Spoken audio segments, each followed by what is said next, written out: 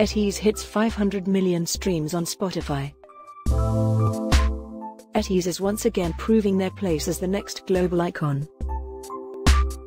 The boys have hit over 500 million total streams on Spotify.